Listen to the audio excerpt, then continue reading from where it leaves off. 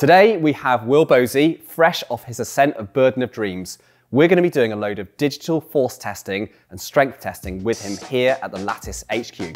Yeah, really nice and flat. That's way better. Really, really good. Just think of Stefano. You're going to absolutely rinse him. Do not let Stefano get ahead of you. Well, I'm completely broken, but now we're going to do more testing. Come on.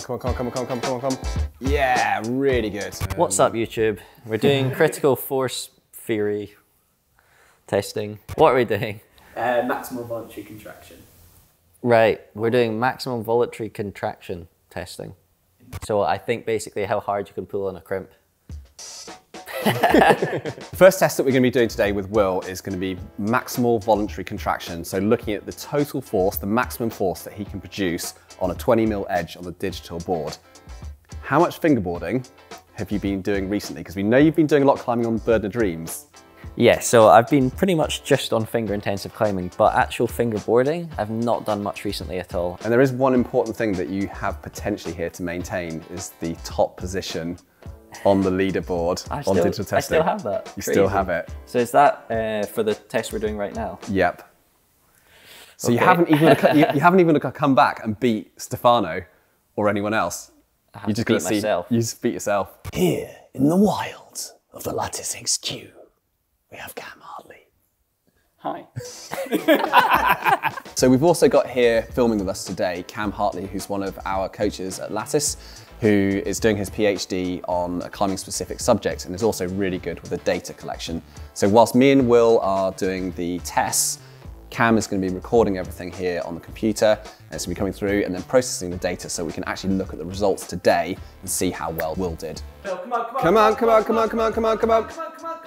That's it, good. Hold it on. 3, 2, 1, time. Wow, it's so slippy on the pinky. I was down to like 3 fingers. Go. Come on. That's it. All the way through. All the way through. Come on. That's it, a little bit more. Still, I find it so, like this edge is so slippy for me. I think my pinky is being so short, it like is always like here rather than there. Can you not like half crimp the little finger on it? Like to half crimp, I'd have to be so high up. Would you? Yeah. Which is why I basically really struggle to fingerboard, because this is always in drag, so it always then just pulls blisters there. Come on, Will. Come on. That's it. Really good. 5, 4, 3, 2, 1, time. Good. That's it. Come on. Good. Come on. Yeah. Really nice and flat. That's way better. Really good. Come on. 3, 2, 1, time. The end was like so bad. So what we're going to do now is we've just tested Will in the 4-finger half crimp position, which is typically where we do our digital testing with most athletes. But I think it's really interesting also to look at the 3-finger drag position, partly because of the climbing and the grip types involved with Burden of Dreams, and Will's obviously in really good shape with that at the moment, but also just to see that variance in grip position, because if you look at the best athletes in the world, they'll tend to score really good values across a number of different grip positions. They're not just strong in a full crimp position or just strong in a 3-finger drag. It's across the spectrum. So I think it'd be interesting to see what Will gets in it. Yeah, I think you'll do well on the 3-finger drag. Hopefully. When I've done 3-finger drag before, I never really train it. Like, I never fingerboarded it. I did a couple sessions full stop. But whenever I've tried, I've been able to do match the weight I can do in 4-finger half crimp. So I'm hoping it'll be about the same. Go. Come on. Nice. Come on. That's it. Really good. Yeah. Really good. 4, 3, 2, 1, time. Oh, that felt super weird. Nice. Good. Come on. That's it. Come on. Yeah, you've got 5 seconds left. Come on. 3, 2, 1. Really good. Come on. Good. Wow, I felt like I was slipping at the end. The test we're going to do now is going to be called the rate of force development test. And this normally to people is also another word for contact strength. And I think for you, Will, this is going to be really interesting to look at, because we talked about earlier Burden of Dreams being something where you're snatching between these holds, you're trying to generate force really quickly. So this test is maybe going to be a little bit more relative to that project and the climbing that you're doing at the moment. Yeah, I'm keeping my fingers crossed that I'm going to do well on this one. because it definitely seems like everything I've been doing recently. So. And the way that we're going to record this is that you're going to generate nothing on the fingerboard, and then very quickly you're going to try and go to absolute maximum, and then we're going to measure how quickly you're getting towards a percentage of your maximum peak force. Makes sense. Just pull as hard as I can, as fast as I can. Got it. That's it, yeah. Yeah. Just like bouldering. Exactly. Go. Nice. Come on, come on, come on, come on, come on, come on, come on. And go.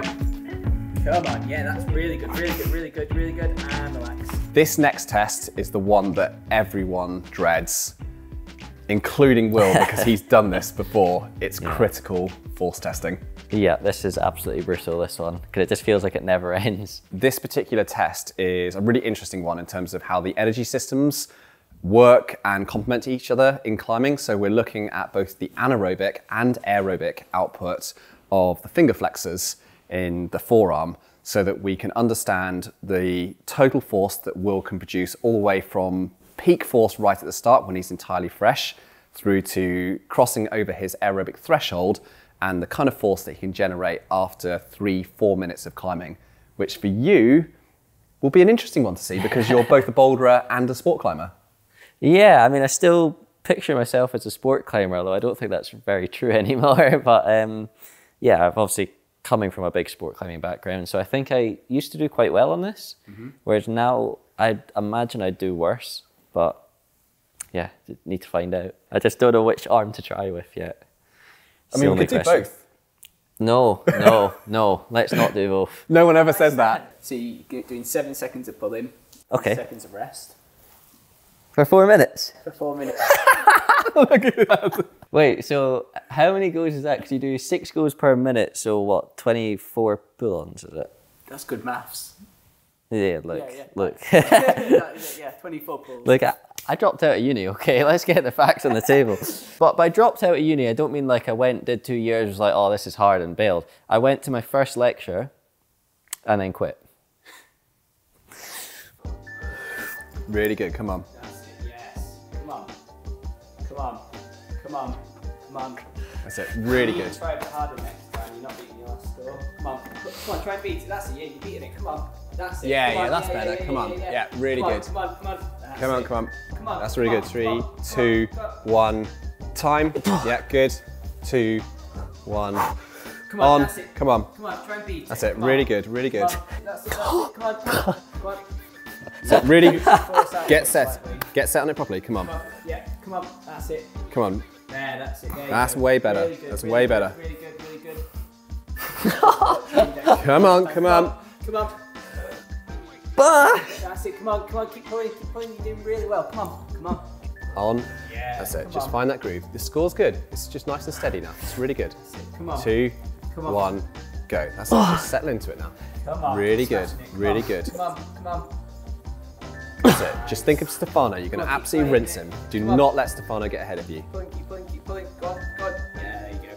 Oh, it's absolutely savage, this. Like, It's really hard, isn't it? it's just like you go try and like pull your max, and then for the 7 seconds, it's like you pull on for free and just go like, like just give up after the first couple of reps. It's crazy. I think watching you on that test as well, and just not just the physical element of it and seeing that you dropped off quite early, but I think the mental aspect of it was also really interesting. Yeah, I've not done anything like that in a long time. Yeah, I feel yeah. I've basically not done any like circuit training or anything for a while. So like actually remembering to like when you're tired to like that engage and pull was really hard. Well, I'm completely broken, but now we're going to do more testing.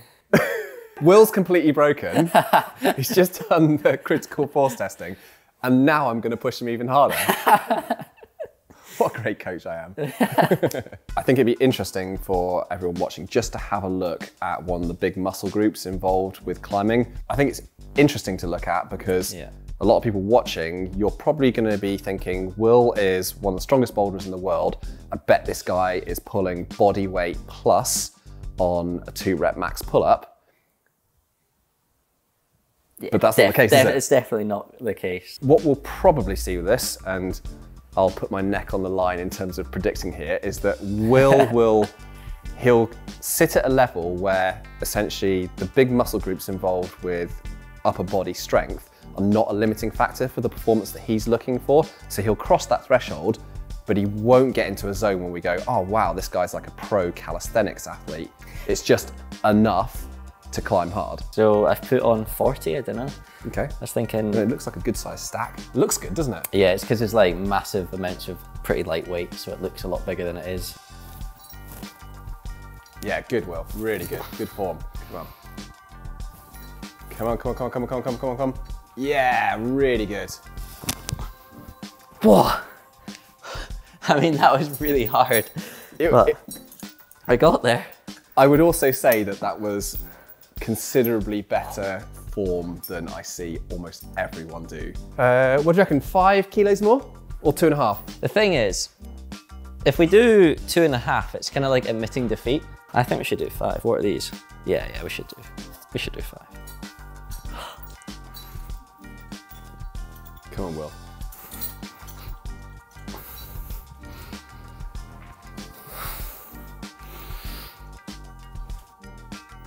Come on, come on, come on, come on, come on, come on. Good. That's it. Yep, strong. Come on. Last one. Come on, come on. Pull it all through. Come on, come on, come on, come on, come on, come on. You've got this, got this, got this. Come on. Oh. So we'll give you the halfway between that. So we'll give you 42.5. It's results time. Okay, well I think this is gonna be really interesting because you are in most definitely a different phase of your climbing, I would say, compared to when we previously tested. Yeah. First off is your maximal voluntary contraction. So we tested you in both the 4-finger half crimp and then the 3-finger drag. Yeah.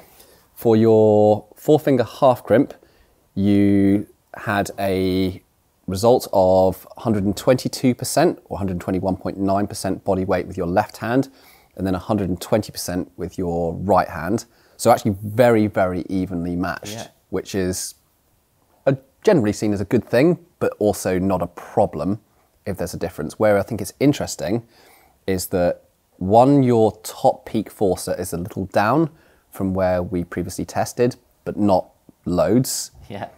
But secondarily is that the difference between the left and right hand score is much flatter now. Previously, you had tested 128% with your left hand and 114 with your right. Okay, but I was a couple kilos different in weight. Yeah, so some difference that you have here is that you were lighter than you were now a couple of years ago, so just under 3 kilos lighter.